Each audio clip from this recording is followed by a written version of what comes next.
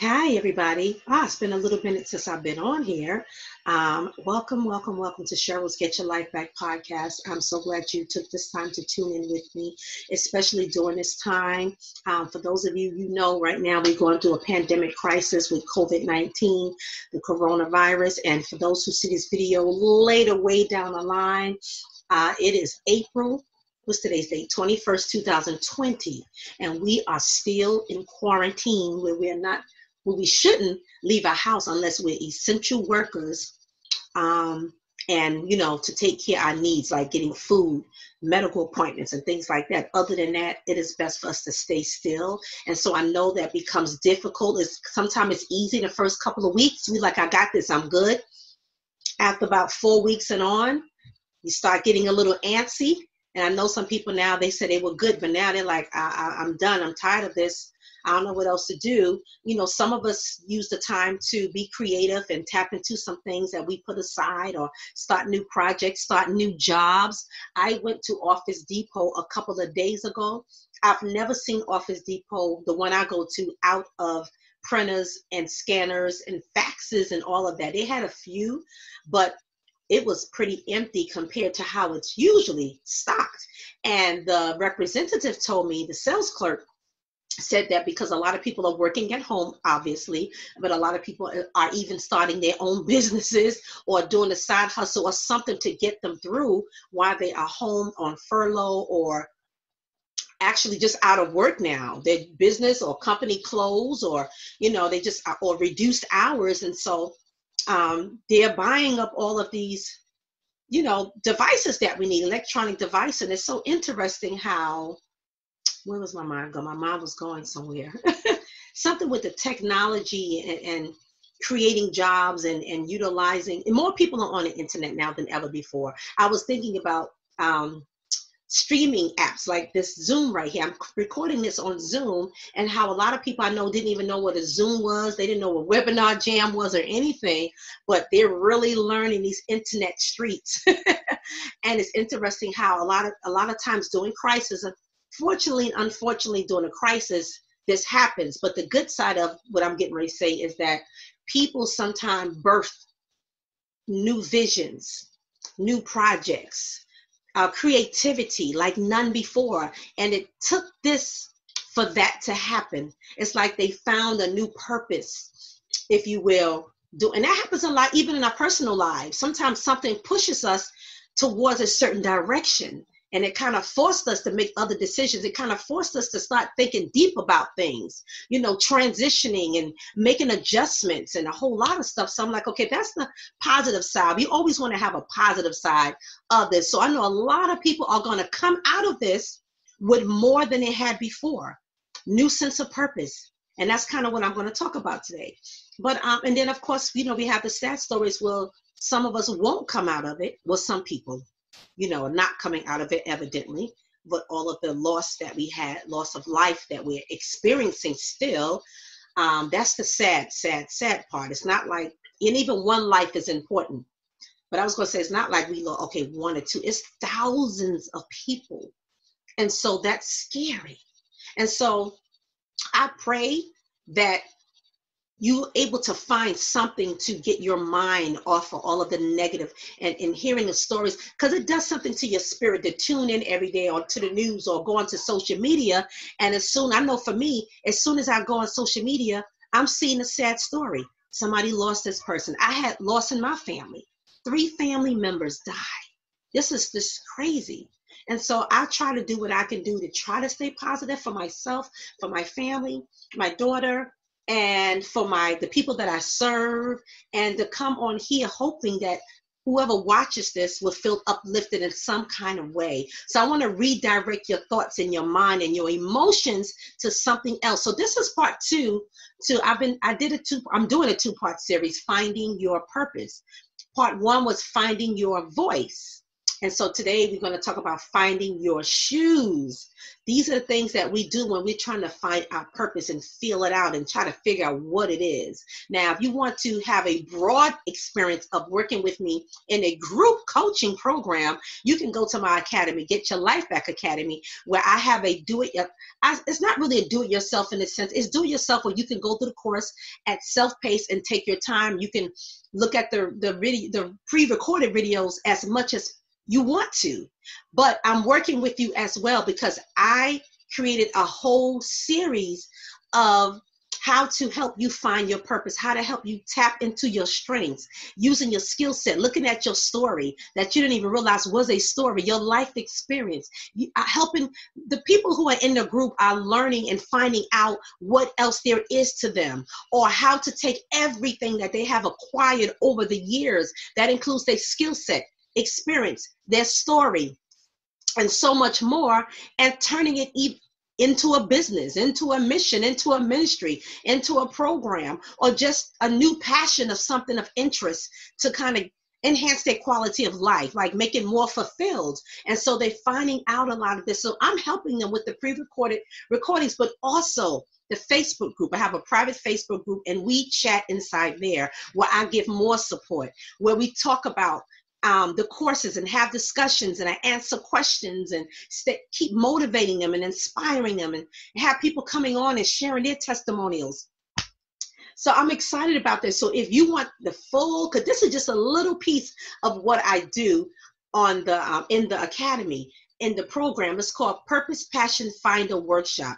Purpose Passion Finder Workshop. If you go to Get Your Life Back Academy, or if you go to bit.ly/Purpose Passion Workshop Finder, you will go straight into the class, or you can go to Get Your Life Back Academy and you can find the course, and it should be like the third course that says Purpose Passion Finder Workshop.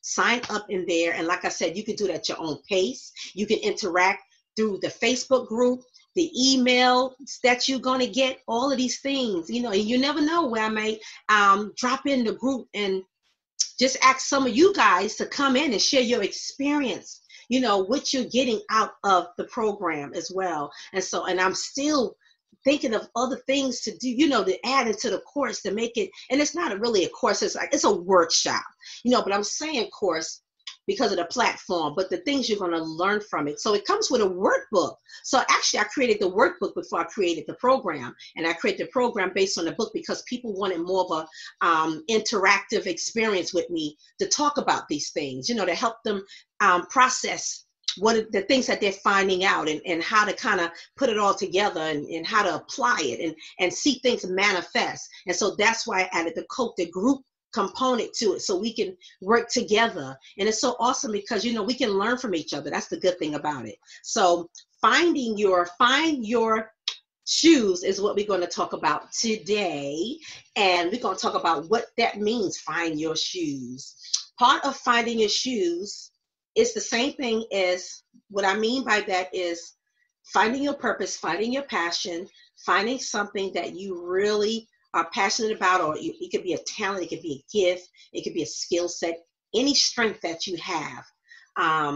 But once you do that, or while you're doing that, part of solidifying that this is what I want to do, or this is how I want to be, this is what I want to manifest, is getting your feet wet, trying something out, giving it a try is so important.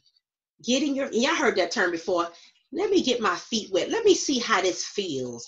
Let me see how, if I like this, if I'm comfortable with it. So that's part of finding your shoes. Got to get your feet wet. You know, and then not hanging out. So you got to not giving up, but you got to hang out with it for a while. Hang out with the idea. Hang out with the activity. Whatever it is you're doing, or hang out with whatever it is you're saying.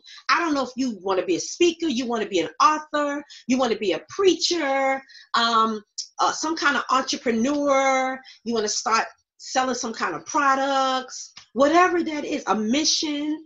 You know, maybe you want to travel and do certain things. Maybe you want to be a vlogger and you travel around the world. And so part of you getting your feet wet is, let me travel to a close local place and try this thing and take my camera with me and see how it feels. And, you got to get out there and try stuff. So I'm trying to help you get the ideas out of your head. That's what I'm doing. I want you to birth that thing by getting your feet wet. So that's what I mean about that. Then doing what fits. So only way you're going to find out if it's a good fit. That's like a relationship. How do you know if it's a good fit unless you date? Dating is collecting data, right? Or data, however you want to pronounce it. And finding out more about the person. So the same way you do it, or the same process you go through when dating, is the same process you go through when you're trying to find that fit for your purpose and for your passion. You want to see how it feels. You want to get information. You know what I'm saying? See if it feels right.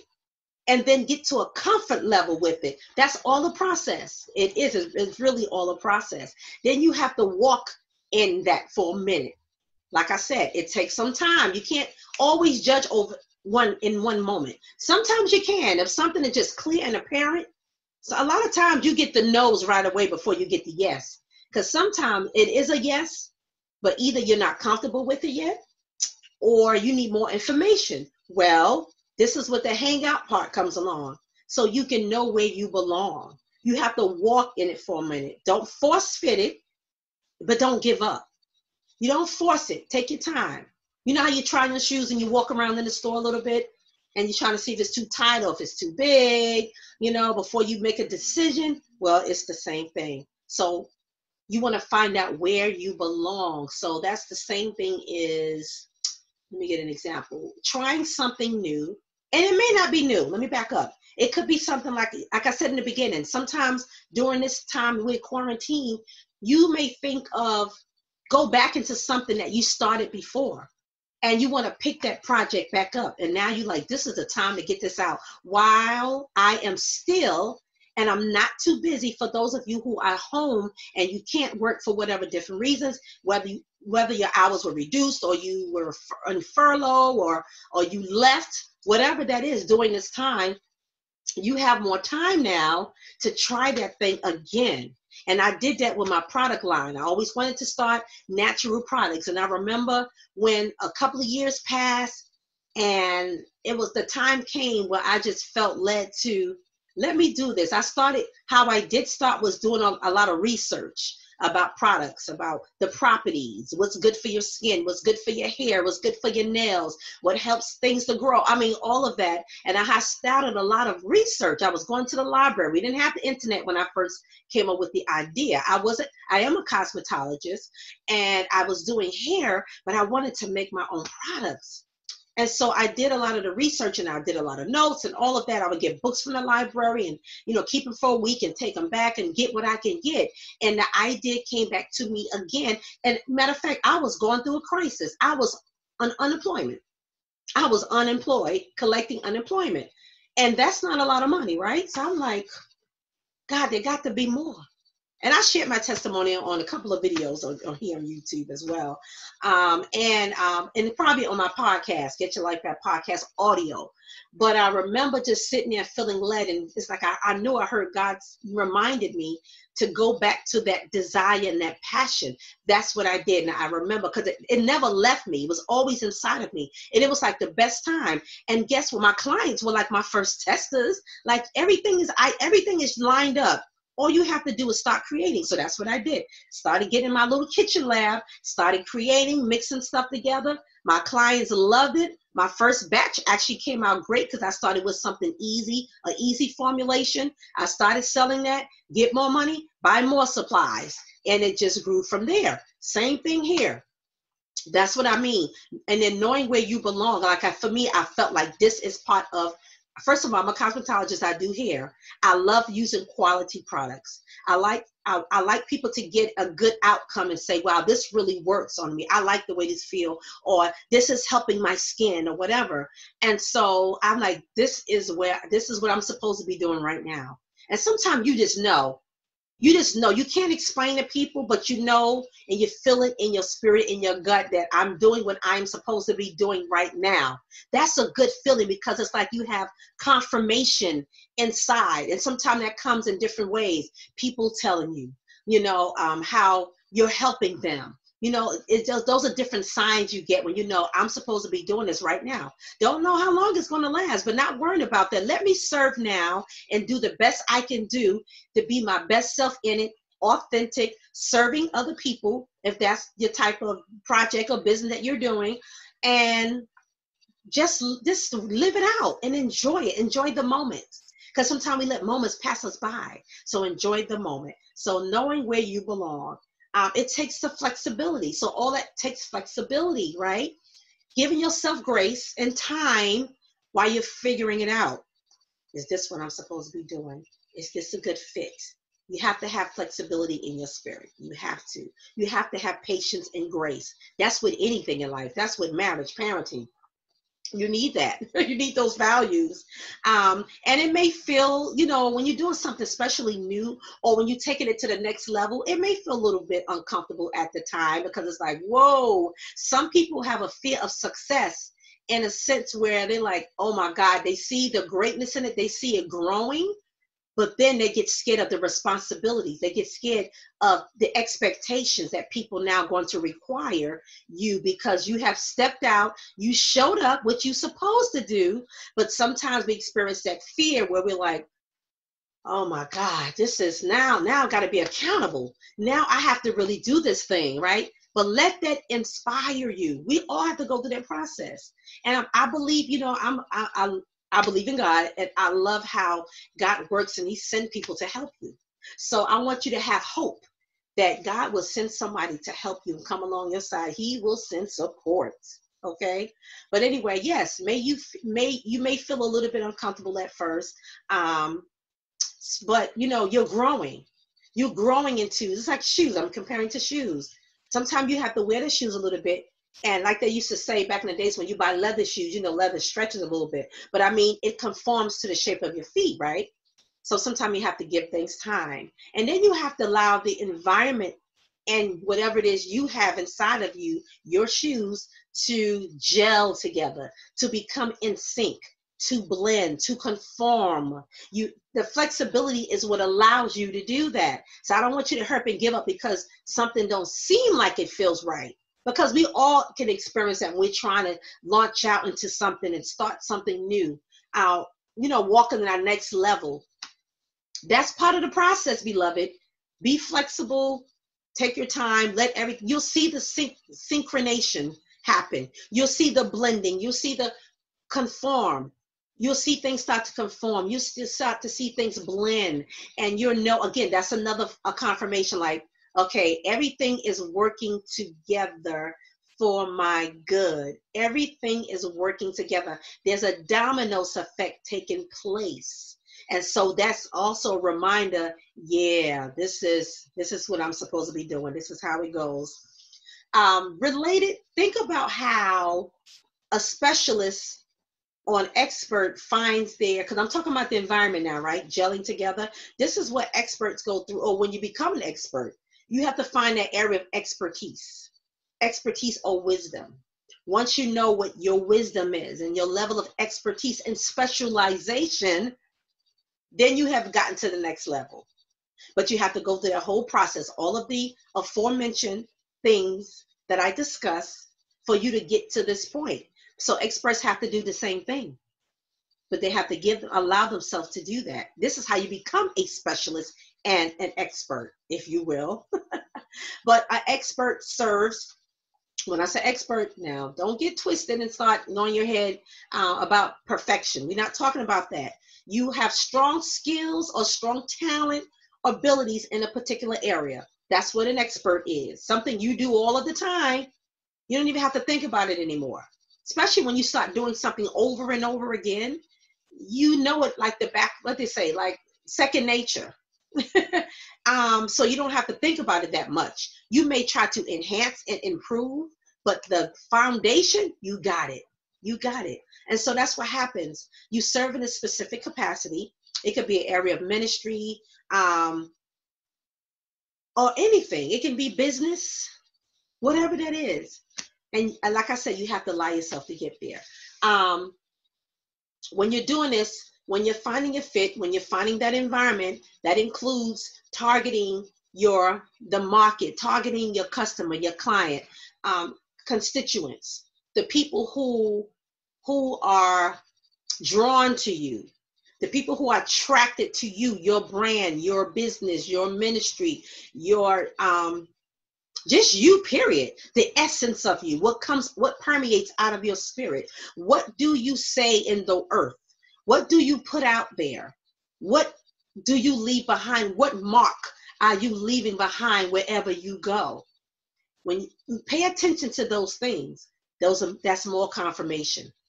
So, and for entrepreneurs, this is good for entrepreneurs, coaches, speakers, medical, mental health professionals, whatever it is. Finding your fit. I said mental health professionals and medical because even in every field, really, you're looking to see what area of specialty you want to serve in. There's different types of doctors. There's different types of mental health professionals or counselors or therapists. There's different types of coaches. Some of them find a niche, whatever that niche is. You can serve men and women, but maybe in a particular area. Maybe you have 2 or 3 specialties and you only serve in those capacities. So I'm just giving you examples because I want you to start thinking. But I want you to find your shoes. Find your shoes, beloved. When you hear that term, and now I want you to have a picture what that looks like. Find your shoes, step in them, wear them for a while. Okay, that's basically what I've been saying. You'll get comfortable with it. Wherever you go, it's like trying them on. You in the store, you're walking around a couple of aisles, and you can tell after a while, okay, these feel good, or sometimes they start to hurt. They don't feel good, and that can be a big indicator that this is not for you. That's somebody else's area. Because sometimes what we do, and I said this in part 1 of finding your voice, and finding your voice, I think I mentioned trying to sing in somebody else's key. When that's not your key, and you end up hurting yourself because you're trying to mimic somebody else. You're trying to be like somebody, or you're trying to do it the way they do it. You may be doing the same thing, but you're trying to do it like them. You have to be you. That's why I mentioned authenticity early. You have to be yourself. When you do that and find that comfort level, you start to soar because you find that fit. And that feels so good in your spirit, like, oh, this is me. This is my thing. I'm doing it my way. And then you have fans who love you, how you do it. That's what I'm talking about. I want you to find your shoes. Thanks for tuning in to Cheryl's Get Your Life Back podcast. I love having you here. This is one of the things I love doing. I don't care if it's one person watching. I did this when I didn't have too many fans. People don't know you in the beginning, so you keep doing it. But it's just something I love to do regardless. I'm like, well, let me just start a podcast and YouTube channel and little talk show, and because this is great. And so many people have told me how they feel blessed and inspired and motivated by watching my YouTube or listening to my audio podcast, and they look forward to it, and they subscribe, and they get the notifications like, oh God, let me hear what Cheryl has to say today. And that makes me feel good. So I don't care if it's 2 to 3 or 300 or 1,000. I'm going to do this regardless. I'm going to do it until I'm too tired to do it anymore. And on different platforms, you never know. That's another thing I can mention. You may fit well in different platforms, and everything's going to have to be in one specific environment. Hey, but you got to start somewhere. And that's what I'm talking about. So click subscribe and like this video and share it. People need to hear something like this during this time. Really, really do need to hear some good news. Need to hear something that cause you to be introspective, but in a positive way. Not looking for flaws, not looking for faults, not looking for failures or whatever. Look for the possibilities that you have. Look for the capabilities. Look for the abilities. Look for your strengths. Tap into yourself. Pull out those wonderful gifts and treasures that you possess. And it's time for you to pick it back up. I think I did a podcast not too long ago. Pick it back up. Whatever that thing is that you threw away. And right now, this is the season for you to walk in it. I'm telling you, that's a word for somebody. It is time for you to walk in that. Whatever that thing is you put away, it's time for you to pick it back up. That's somebody's prophecy right there. This is the time. This is the season. And I really believe that this is the season of what was coming to me. Reset. A lot of you are going to get a reset in life. You know, like I said, it's unfortunate, but a lot of times out of tragedies, a birthing or reset or revival starts to happen. And sometimes it took that to push us because we might have been having things lying dormant. We might have become complacent. And so it shook us enough to say, oh, things going to be different going forward. That's a great thing. Some of you realize, okay, you know what? I need to do this. God called me to preach. I need to stop doing this and playing around. Or God called me to be an author, a speaker, something. God calls me to open up doors for other people, use all of my skills and my knowledge that I have as a mental health professional or a medical professional or nutrition health. I got all this stuff. I can be serving people. I can create some kind of program, of course, a workshop to help people, to get people to gather together. I see a lot of people doing fitness stuff on social media right now during this time of this pandemic crisis. We're getting people to move and exercise because, you know, the more you stay home, sometimes you start eating more. I feel that way, like, oh, I'm ready to get another snack. I'm ready to get something else to drink. This is what happens. You're home. It's only but so much other things you can do.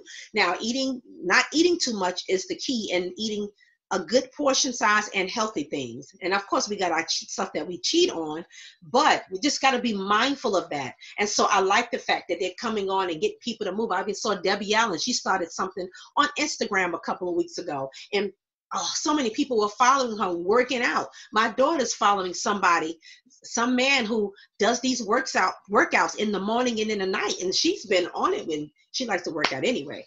But I mean, so things like that, you see what I'm saying? You think of ways, how can I serve people during this time? What are the needs? What are the pain points for people? And that's how you come up with a solution. Something you have can help somebody else. Don't be selfish.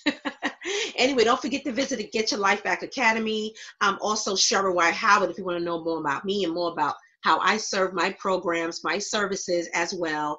I do some one-on-one sessions, and I do have room now for just 2 clients if you want to work with me, and go and you'll see my level of expertise and my specialty areas that I serve people in. And one, of course, is helping people to find purpose, helping people to live in purpose and to live on purpose, to help you break through barriers that keep you stifled so you can propel into your purpose. So that can be emotional stuff, right? You stuck because of something that happened, some traumatic experience, and you want to, it's keeping you captive. And so you feel like you're frozen, you can't move, like you put yourself in a prison. I help people break through those type of barriers so they can propel into their purpose, so they can live fully. Purpose don't necessarily means doing something new as far as, oh, let me open a business. No, just a new mindset. So I also have a program dealing with the mindset. You know, that's that personal coaching for yourself that do a lot of this inner work, you know, so you can actually do what I just said, right? You have to work on the inside, and then things will start to transform, and then you can do all the things on the outside. So we have to really deal with what's going on. So I am a life purpose coach, certified life purpose coach, and I'm also a certified quality mental health professional in the state of Virginia. But right now I'm talking about the life coaching. If you need the mental health support, then that's something we can discuss as well. So I do contract work as that as well. So you would get full services when it comes to mental health support. But right now, we're talking about life purpose. I want you to find your purpose. Two parts to that is finding your voice and finding your shoes. Just wanted to kind of give that comparison. Anyway, let me go. I talked enough on here. Until next time, be blessed.